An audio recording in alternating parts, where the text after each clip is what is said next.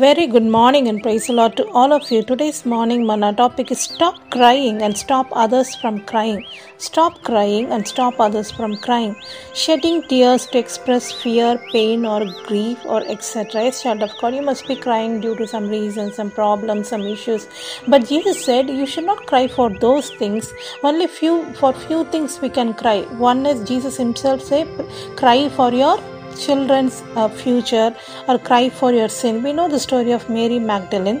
Mary Magdalene washed the feet of Jesus with her tears. See, nobody asked her to cry. She herself came. She herself was weeping and washed Jesus' feet.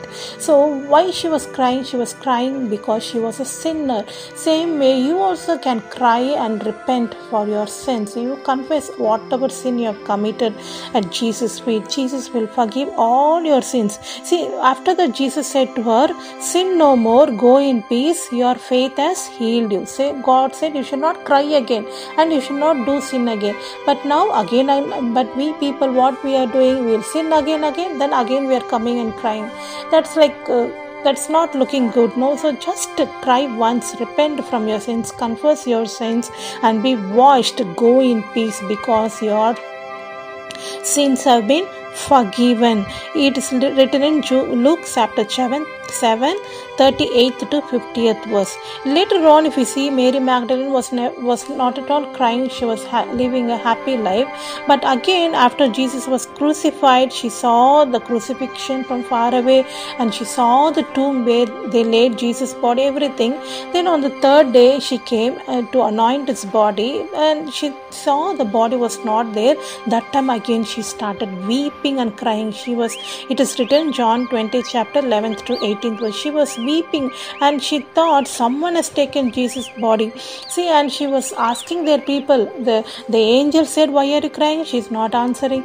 Then Jesus himself came. She thought Jesus is a gardener and said, where have you taken the body? Please tell me. No, I want his body. So she was crying.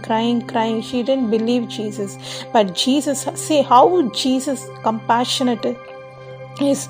See how compassionate our Jesus is. When he saw Mary Magdalene crying, instead of going to his father, he came and comforted her. 17th verse it is written, don't touch me, Mary. I didn't go to my father also. See, when he sees you crying, he will leave the heaven and come back to you. Yes, child of God, don't think Jesus not counting my tears. Jesus not at all watching how I'm suffering with this pain and problem. Jesus is seeing your tears. He will come back very soon. See, on the third day, he has to be resurrected. He has to go to his father only first. But without going to his father, he saw Mary crying and his heart was full of compassion. He came on the way itself and he comforted Mary. How good now our God is. Yes, child of God. The God will leave heaven and he'll come down and he'll wipe away all your tears.